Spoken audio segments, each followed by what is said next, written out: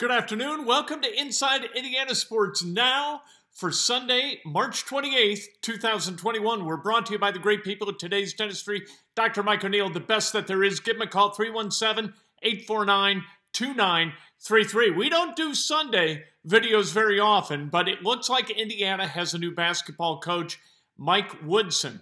NBA coach, NBA player.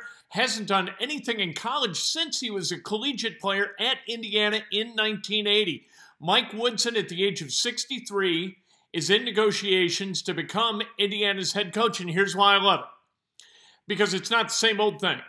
The same old thing didn't work. Hiring Kelvin Sampson, hiring Tom Crean, hiring Archie Miller. You were hiring guys who fit elsewhere to come into your program and produce similar results.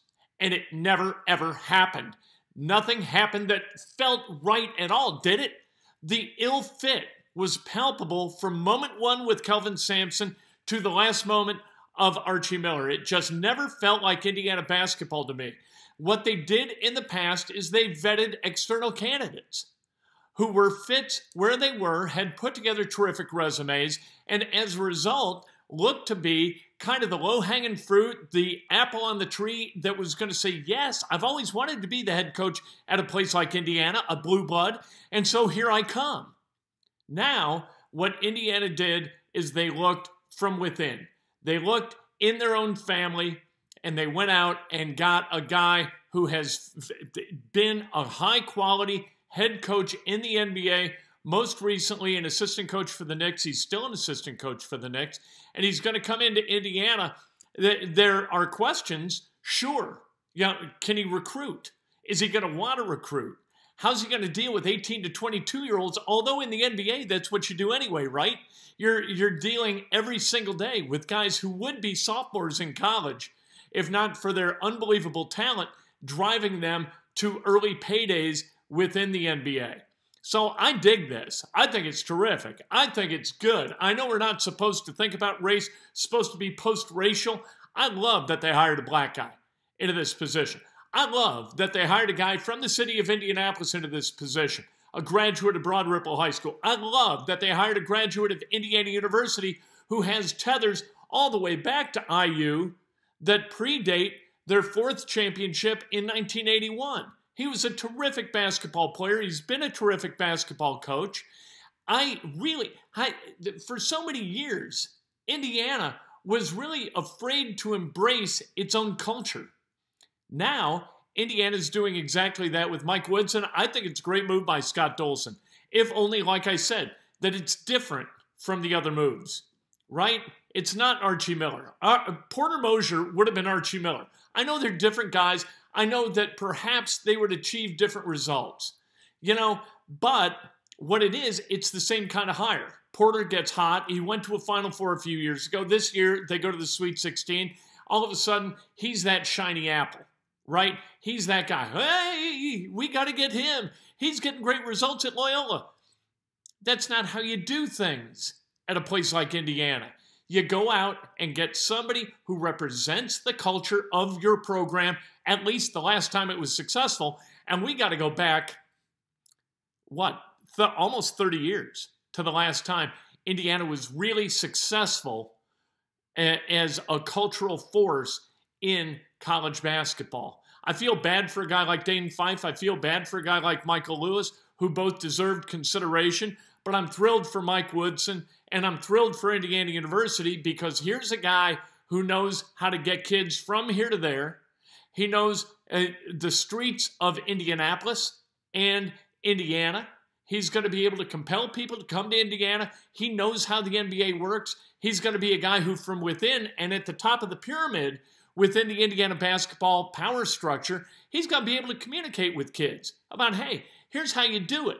And if you don't do things this way here, you're never going to be able to do things that way there. I love this, right? At least it's not it's not a path we've taken before. That was the one thing that I didn't want to have happen with this search. Take the road less traveled. Please, Scott Dolson, and it looks like he's done exactly that. Jeff Borzello, Shams Charania, John Solomon, all these guys reporting that a deal is being crafted and its approval and signing by Mike Woodson is imminent. And hopefully that's exactly what happens. It'll be interesting to see how many guys on the team who have entered the transfer portal are going to repledge their support to Indiana University. I would assume all of them, if not most of them, are going to say, you know what, we're in behind Mike Woodson. And if not, you go out and get guys who are in. It'll be interesting to see what kind of staff Mike Woodson puts together. I love this. There were a lot of good ways to go and a lot of bad ways to go. A whole lot of bad ways to go. And public pressure would have driven, I think, a weaker athletic director to make one of the wrong path choices, like a Porter Moser, right? Nothing against Porter. Wonderful coach. Perfect fit for Loyola. If I had to hire today a coach for Loyola, I hire Porter Moser, right? But you look at those guys who have Andy Enfield, I saw on a list. What are we talking about here? Honest to God, you may as well hire Will Wade, right? For God's sake.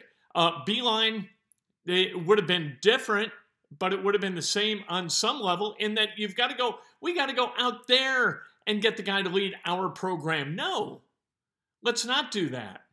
Let's stick within the family and hire somebody. And 63, there are going to be people who say too old. It's not too old. It's not at all too old. Jim Boeheim's 76 damn years old. Are you kidding me? It's not too old. Good for Indiana. Good for Scott Dolson.